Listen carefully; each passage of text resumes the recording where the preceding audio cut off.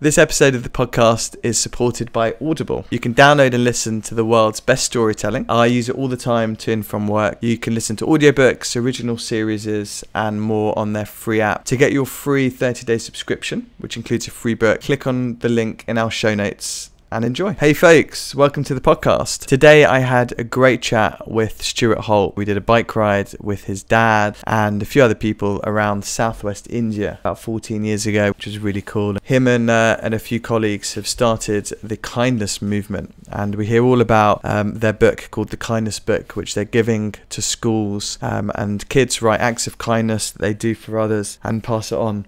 So really interesting. And Glasgow got it into all of the schools, so that could be the kindest city in the UK, which is great. And then it's culminating in an exhibition at the House of Commons, and so really fascinating. I think everyone could do with a bit more kindness and being kind to people. And enjoy. Hey, it's Lewis. Welcome to the podcast. Enjoy our conversations anytime, anywhere.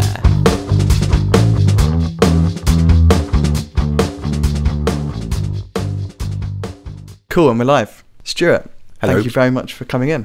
Thank As you you. Take a sip of your coffee. Yes, terrible timing for the start. How you doing?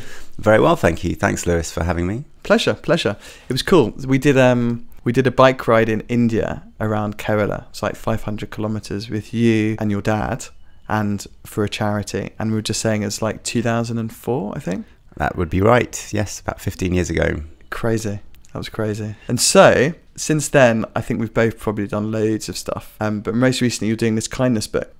Correct. Which is cool. Yeah. What is it? The Kindness Book is a book that travels around a school collecting stories of kindness told by children who go to that school. And the way that it works is you give the book to a child and you ask them to recall a moment of kindness they've experienced with someone else in the school, and they can do that through words or through pictures. And then once they've done that, they hand the book to the person they had that experience with, and then that child recalls their own moment of kindness, their own experience, and passes it on to the person they had that experience with. And the book travels around the classroom or the school collecting these different stories of what kindness means to the different children that go there, and as a whole becomes this sort of document of stories and experiences, and also the relationships between the different children that tell those stories. And that's what the Kindness Book is. That's part one of the Kindness Book. Yeah. Nice. So is it been going around schools already? Yes, we're now in 600 schools. 600? Yeah, and it's been translated from English into Dutch, French, German, and Spanish. Amazing. Yeah. Amazing. And it's in all those different countries. Did you start it in the UK? We started it with one school in the UK in November last year. Oh, wow. That's not very long. Not very long at all. And it just really caught on. People really like the idea. People now, for example, Glasgow has adopted a book per school in every classroom. A book per class in every classroom in Glasgow. Really? So it's become the first, we've dubbed it the first kindness city. Man, I love that. That's serious. But what age group do they? So this is aimed 7 to 12. Okay. And we're now iterating it into different age groups, and also maybe outside schools as well, and looking at different sectors that it could function in. So maybe we'll move out of like children and into the corporate world, what kindness can mean, because I think we all, kindness affects all of us. Absolutely. We started with schools because it's important to have experiences of kindness when you're a kid. That's when it can have the most impact. And certainly the inspiration for the book, you mentioned my dad, the inspiration for the book comes from my father. He died in January last year, and we wanted to do something that would memorialize and celebrate some of the values that he had, and kindness was very dear to him. He had a very difficult and challenging childhood as a Jewish refugee born in Vienna in 1923, but the stories of kindness that he told us and shared with the world as he lived his life were really profound and informed his values, and the way he lived his life. So the idea of starting with children in schools was also inspired by the kind of impact, the long-term impact that can have on the way that you live your life. So he told you stories of his childhood, even with all the difficulties. He remembered these acts of kindness that people were doing to him. Yes, absolutely. In particular, a story that he would tell would be about books as well. He loved books as a kid. He would regularly go to the library as a child, and one day he was not allowed to go to the library anymore. Jews were not allowed in the library, and so but the librarian, who would always welcome him and say, "Oh, Robert, you've got to see this new book or that new book," met him on the street one day after he had been banned from the libraries, and he said 3 words. He said, "I'm so sorry," which was not the right thing to say, perhaps, given the circumstance, but that touched my dad so much, how these small moments, these small gestures can be so wide-reaching. Yeah, no, hugely. Especially at that age, I think it's really important. So in the book, you write something, or you write something that someone's done an act of kindness for you? Or? Well, we like to keep that open in the same way that what is kind, it's quite a loose and catch-all term, which is part of its appeal. How you choose to describe what kindness is it something that you receive? Is it something that you give? And what exactly is it? I think is for each of the authors to decide for themselves. And, that's what storytelling is. What is your story and how do you want to tell it? And it's the celebrating of each individual interpretation that's part of it, that makes it so interesting too. Interesting. And it's great that Glasgow and other cities are like promoting it into schools. It's incredible. Like 55,000 children now are using this book, which in the 6, 7, 8 months or so is bewildering and lovely. It's crazy. Congratulations. How did you go about doing it? So you contacted like the local councils and said, "Hey, we've got this great book." So I'm part of a group. So I'm one of the co-founders. Right. I'm Stuart Holt, and my brother is Jason Holt, and we together are the sons of my dad. So that the idea of wanting to do something, it was something that we shared, and I work with Ben Berger and Deborah Charles, who are part of this kind of core group that each bring a different skill set to managing this book, and it's together. So Ben Berger, for example, he does a lot of the day-to-day management of fulfilling the orders and communicating with schools,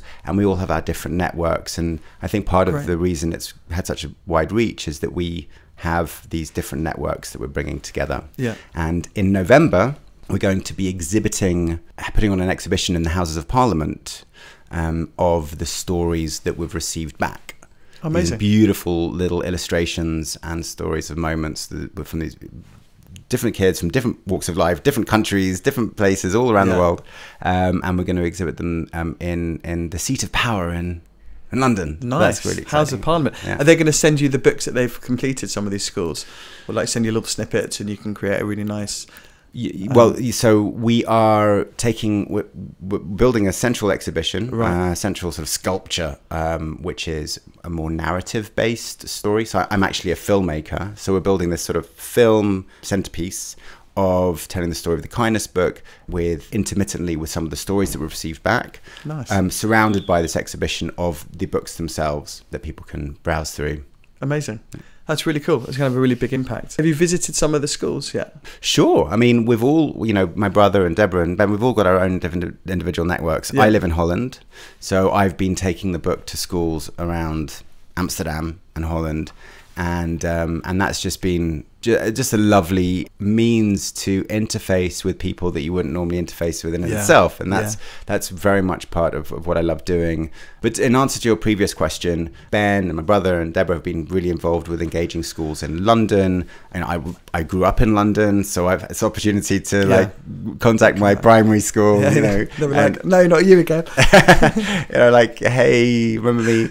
There's this book, and and just a little bit of social media around it. And it's amazing. There's a real desire to try and do something like this, and trying to bring kindness into the classroom for obvious reasons. And there's something, there's a desire to explore some of the themes that come out from bringing kindness into classrooms and into society and out into society. No, it's great. I mean, there's so many things that, I mean, I run a headhunting firm, and there's so many things in young people aren't taught at school, various different things. But no, kindness is great, because, you know, a little act of kindness towards someone in any walk of life, and it really, you know, you really build a stronger connection.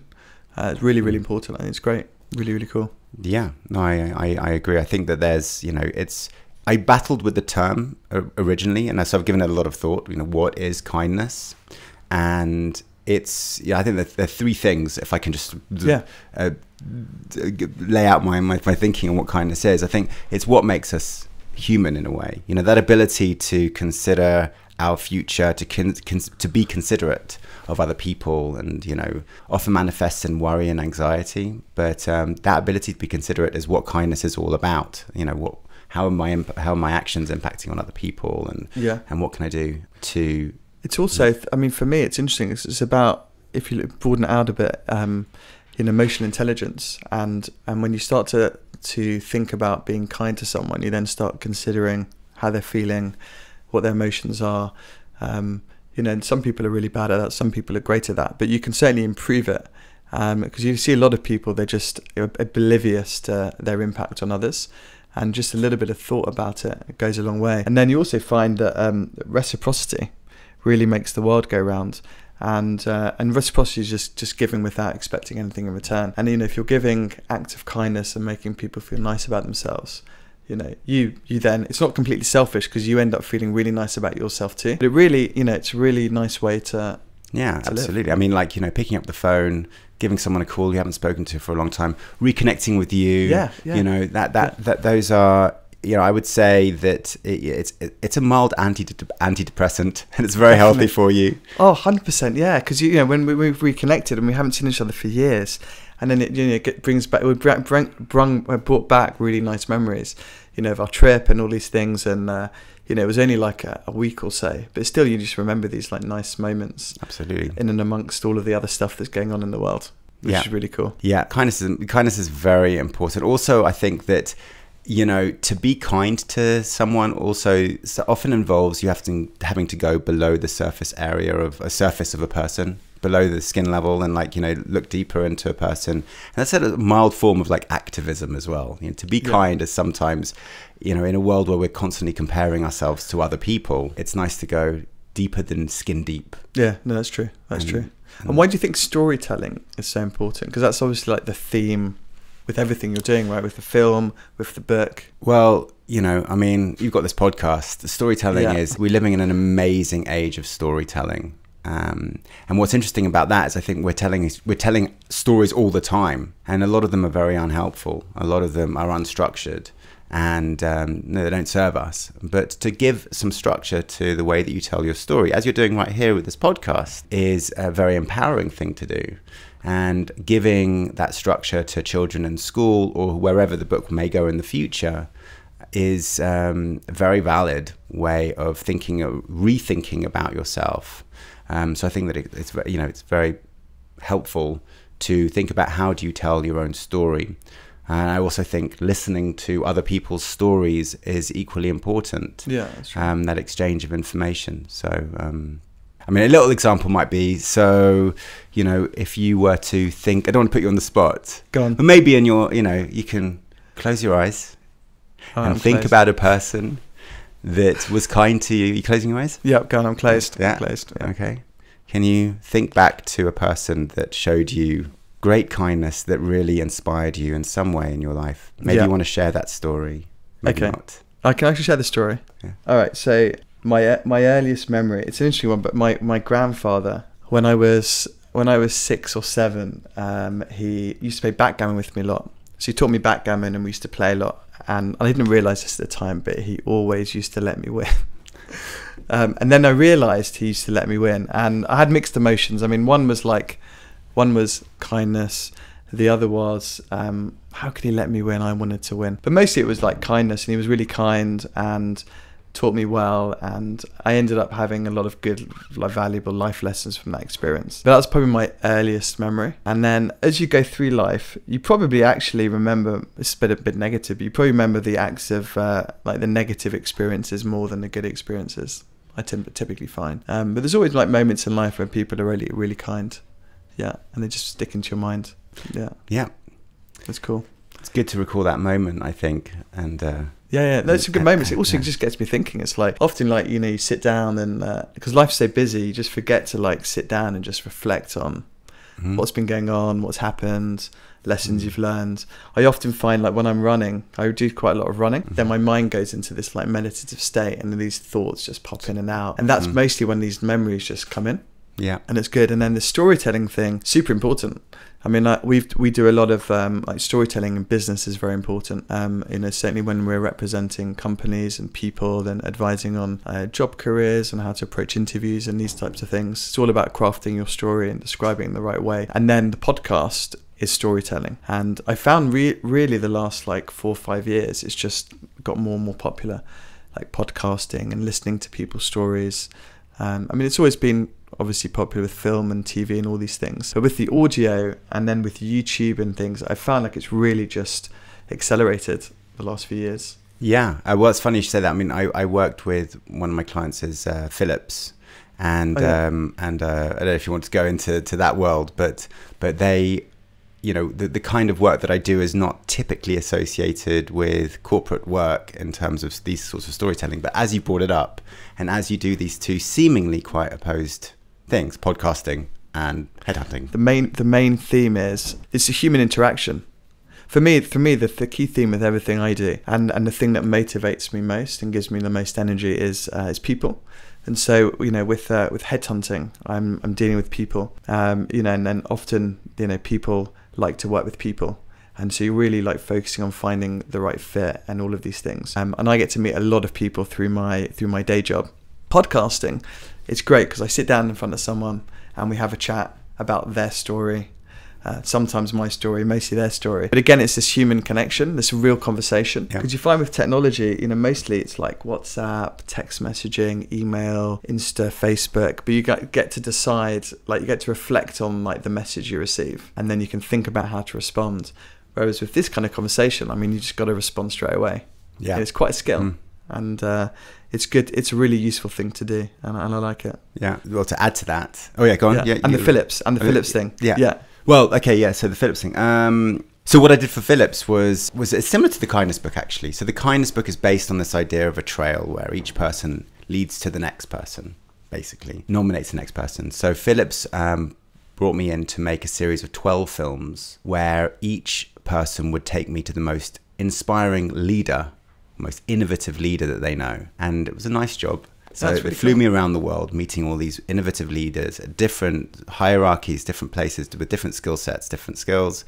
And also there was this question of the relationship between them. And that film was you know, became part of their rebrand from innovation, from Sense and Simplicity to Innovation U. They changed their rebrand. Okay, where it was much more people-led idea. Yeah, that's it. Yeah, it's interesting that. I mean, that's great. I know I've seen more and more firms. It's all about, like, what's it like? Because every company is made up of people, right? I mean, no company exists without people, and really, like recently, like 5 years or whatever, probably a bit longer, companies are focusing on the people, what it's like to work there.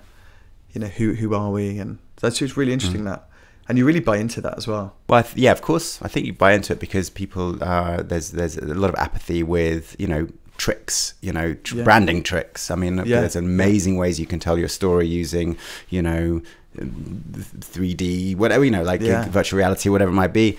But, you know, nothing will ever replace an authentic story, you know, and the human face and something that people can relate to in that way. Yeah. Have you seen then a really like increase in those kinds of stories from clients wanting to record these kinds of things? And yeah, absolutely. I think people want to create things that are honest. I mean, actually, and that's quite, you know, that's you know, and it's definitely a time of change in terms of the advertising industry and the way that is going and how people are telling their stories, and the ability to tell your stories where the technology is so allows you to do so much. At the one end, you have, you know, drones and all sorts of things that you can do with the tricks of the trades. Yeah. That's not where my focus is. My focus is in actually going maybe back a little bit and trying to tell those stories of meaningful connection. And yes, there's a lot of desire to try and, well, brand needs to connect to its audience. Yeah.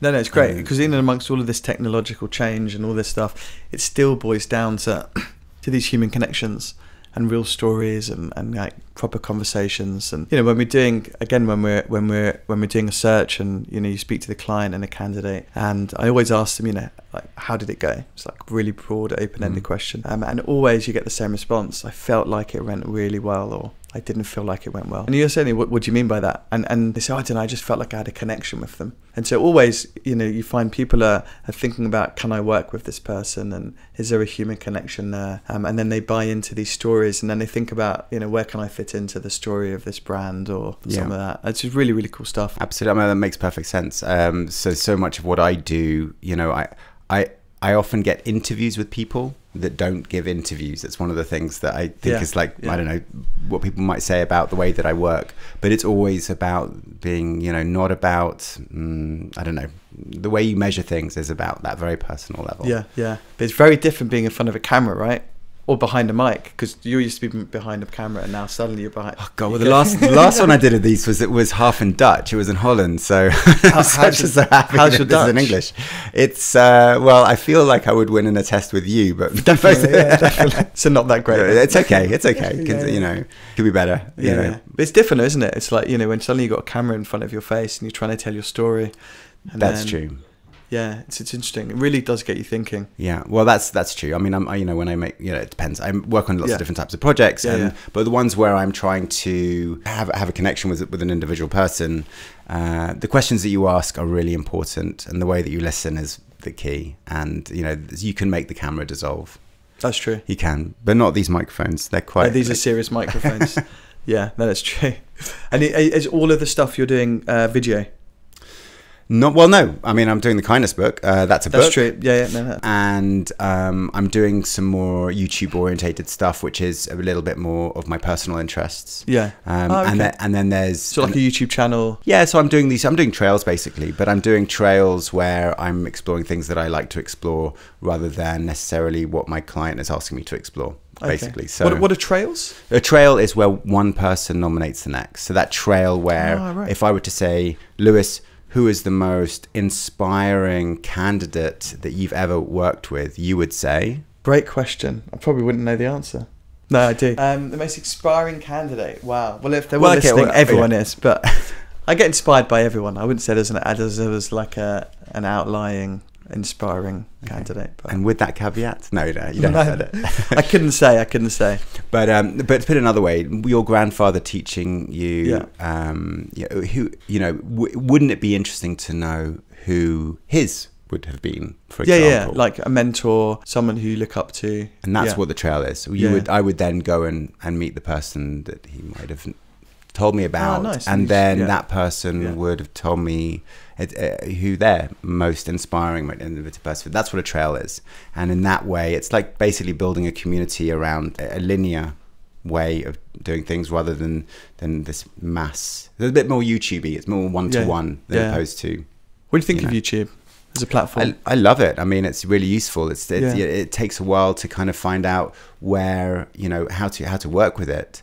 But like I say, like whereas television was, you know, here I am and I'm performing to this world and this mass audience, you know, much more like a performer on a stage. YouTube is like, you know, here we are and we're exchanging this information, and I think that's a wonderful thing. It's crazy, and you can just do it on your phone. I mean, the way it must have changed for you since you started doing these things. I mean, even with this podcast, you know, you take a laptop. In fact, you can do it on your phone. I started with my phone and these lapel mics for like 20 quid or something. But it's amazing what you can produce and publish now. In fact, really, really interesting. And then for the first time in history, it's interesting that to learn, you used to have to be able to read.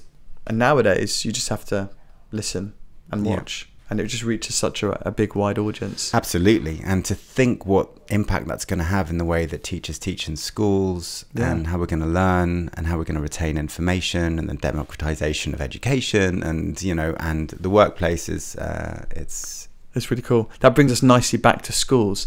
How can schools get involved in the Kindness Book? And so if you know a school or work with a school or would like this book in a school that your kids go to, or are a kid and wants it in your own school, you can go to thekindnessmovement.co.uk, or you can email stories@thekindnessmovement.co.uk and let us know about. You can also find us on Facebook as well, and you can let us know your school, or you can tell us your story. I'd love to hear what story you might have. Perfect. And then when businesses finally get round to realizing that they need to be really kind to their employees, they can then do the same thing, and it can be passed around. We're redesigning the book for other age groups as well, and other sectors. So yes, we're looking at a corporate kindness book as well. And then how can we see the exhibition? So that's happening November the 18th, I believe, and that is going to be at the Houses of Parliament. Nice. So I don't know. We need like some security pass or something to get. Well, we just actually did a crowdfunding campaign for. I saw that. For the curating of the exhibition itself. And you surpassed your target, and we've got 112% of our target. Nice. Yes, if you are an investor in the crowdfunding campaign, you'll be invited to the exhibition. I'm not yet, but I'm going to be. How many people invested? I think it was close. It was really lovely. I mean, crowdfunding is a mechanism to engage with. It's a nice marketing as well as raising funds. Yeah. It's a great way of structuring your story. It's a great way of also engaging and your network in this legitimate space. Yeah. And then there's also the outreach where it can go beyond your immediate network into the wider sphere. And so I think we've got about 100 people investing, which is really amazing. And which one did you use? Which platform? Kickstarter. Yeah. Kickstarter. Yeah.